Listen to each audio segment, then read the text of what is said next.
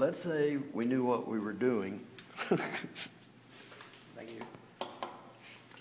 And we decided how many pieces and where these pieces are supposed to be.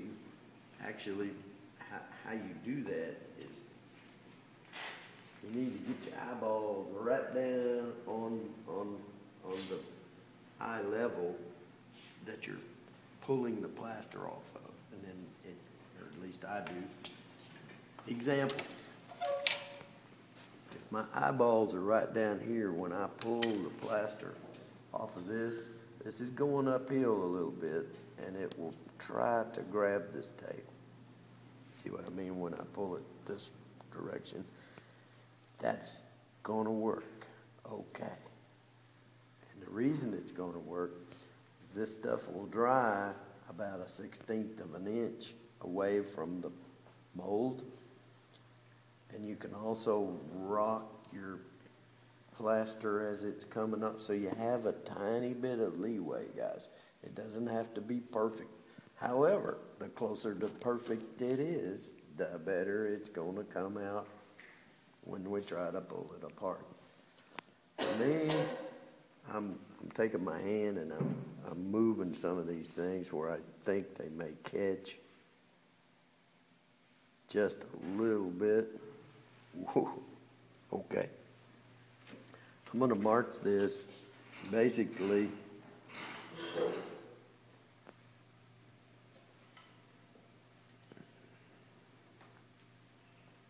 I'm helping Chet just a little. Okay, I'm going to change that. Let's move over to here, right up this foot.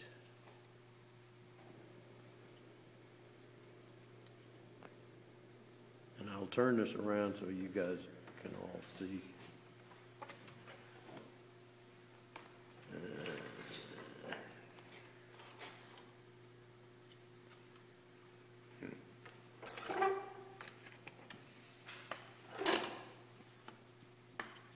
Okay. Let's go right down the center to the highest point, actually, top of this ear, right down the center of his face. One.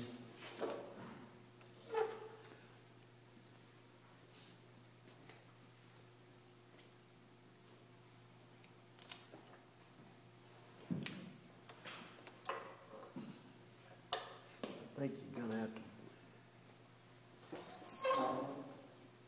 maybe not. I think you can do this in one huge piece if we get a little creative with our design. And we change this angle. I want to show everybody this. I need, okay, when y'all look at this, see the back piece? In other words, it's coming right up here like this. I need to be able to come this way as far as I can to be able to get this face, okay, on the front. The way it looks is I need to stop about right there. Does everybody see what I'm talking about? And if I change the angle of this, then I can move this on over. A lot of times it's all about, well, not a lot of times, it's all about design and making these things work.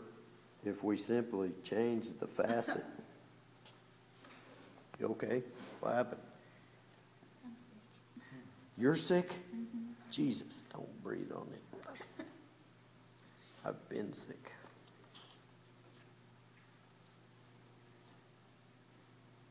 It was great. My wife waited on me hand and foot, made soup. I ate every bite of it, and then I threw it up.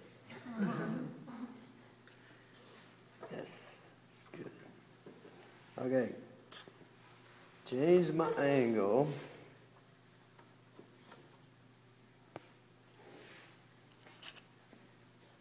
And now I can move this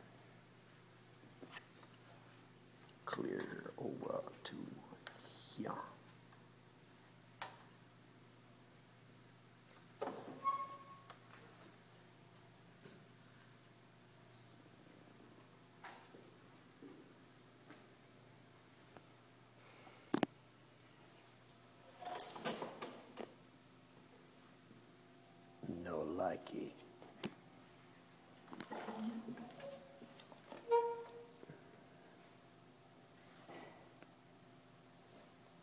Let's do this.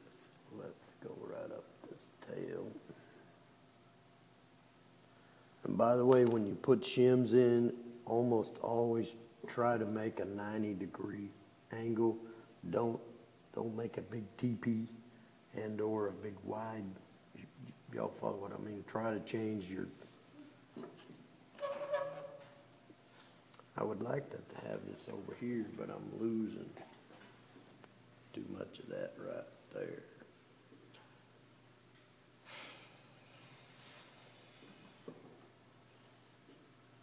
If we pull it over here, it would be much better. So let's change the design a little bit. And it may actually be better. Excuse me.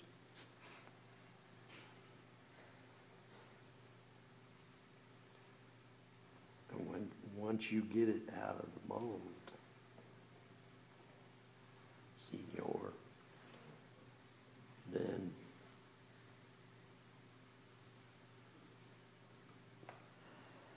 you can cut that out and do what you want to it.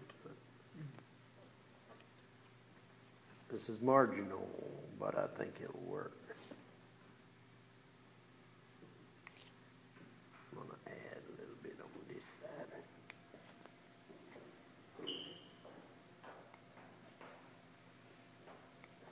Okay, we're good to go.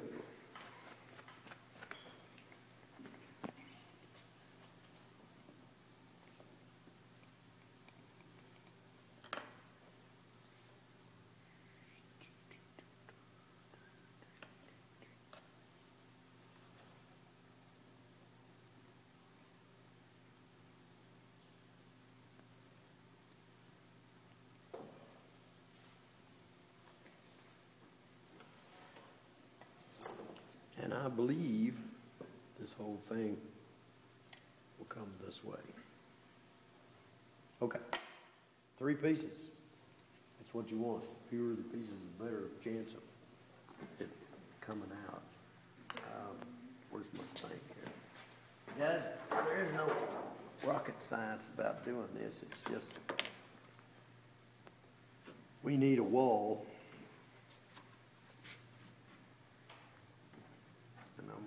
Might as well start right on his face. Only hurts for a little while.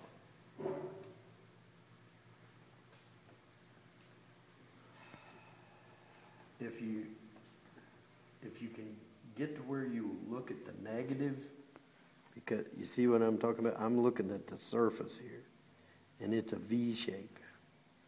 And what I need to do is actually cut that V shape somewhat.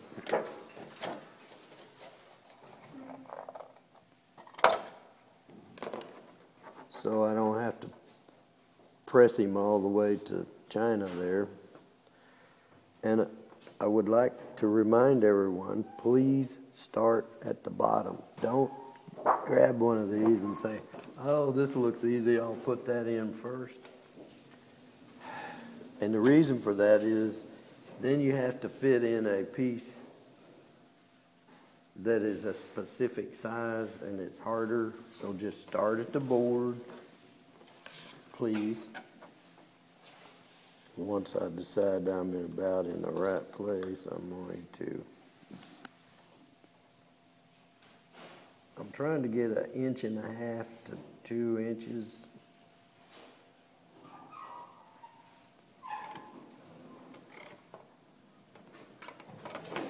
And I'm also leaving a vertical surface or a vertical edge all the way around these things. Some of them will, I guess, wind up with a sloped surface, and if it is sloping, the problem is your rubber bands will try to slide off the mold. You can't keep a rubber band on it to hold the mold together. So it's got to be a vertical surface so that rubber band will stay on there, if that makes any sense to you. I'm going to assume that I know what I'm doing. Oh, Lord. And try to cut this to where I don't leave any burrs. That's your job. Because I'm going to roll my edges a little bit.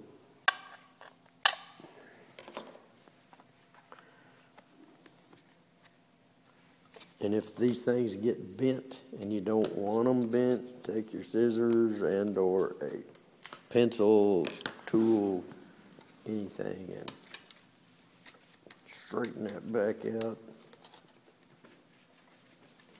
so it'll go in there.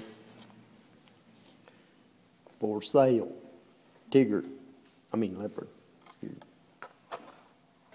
He goes right.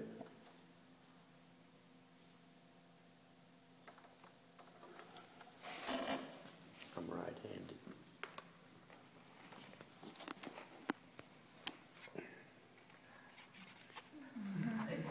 Yeah, it only hurts for a little while, but you can bend this stuff a little bit to make it conform. Ooh, that's good. Plenty big. It actually doesn't need to be quite this far, but trust me, I know what he'll do when he tries to cast this face, and so I'm going to leave it like it is. Actually, I'm going to push it a little further. Okay? This hurts. That's why I said keep your ears wet, because once you push this in those ears, it's not good. Okay. We're going to take this wall all the way up to here and then we got a split back here, right? We're also probably going to take masking tape and tape this edge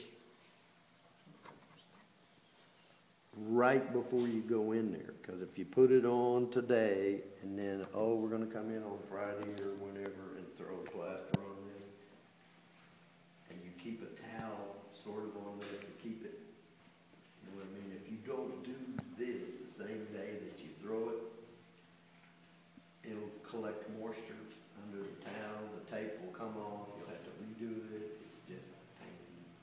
So you either do it today and or instead of going on across here, guys, I would assume the best thing to do would be come on up to here, come on up to here. It really doesn't matter, but always start at the bottom because it's got to be flush with the bowl.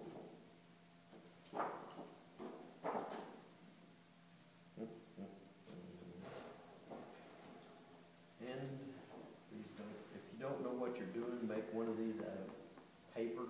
Get you some newspaper, make the shape, then you can just put it on here, trace it, cut it out, and you don't waste this stuff, guys, because it's 67 cents a piece. Just spent a fortune. Who found him? Jackie. Miss Knapp found these at Atwood's. Suggested Who paid for him? me. Who do you think? Who's daddy? Who's your daddy? I've been paying for it. Now, I don't like it. Hey, that'll work right there. Look at that. Make 'em work. Working.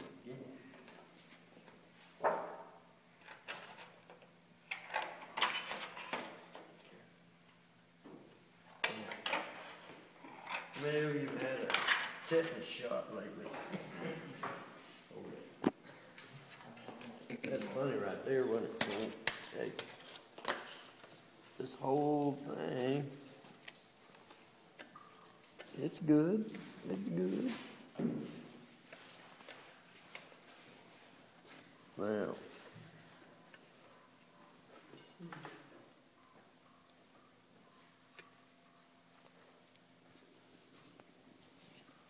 Your stomach? who, mine? Maybe. It's been pretty off speed for a while.